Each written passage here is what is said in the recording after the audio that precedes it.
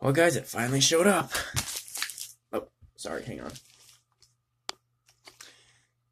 Well, guys, it finally showed up.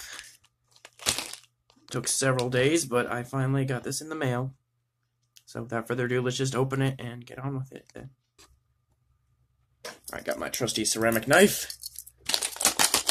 Also, I got this, which is gruesome, and I love it.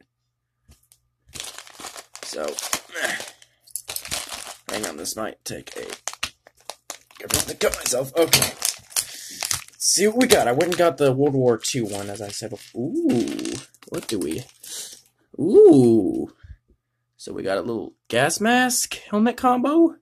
Pretty nice. Is this a backpack that attaches from the neck bracket, it looks like? A flamethrower, I want to say, and this. Oh, as well as a little vest. That's cool. Let's get some minifigures to put them on. It just so happens I have minifigures already made for this purpose.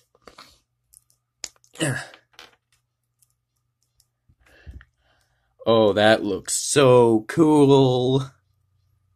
Let's give him this. Oh my gosh, it looks so great. Too bad there's no helmet though, but it's fine. And the German that I made. First, we need to get a flame piece for the flamethrower. Hang on a second. So I found a neck bracket and everything as well as a flame piece, so I decided to just put all the figures together. So here they are completed. Got an American soldier and a German.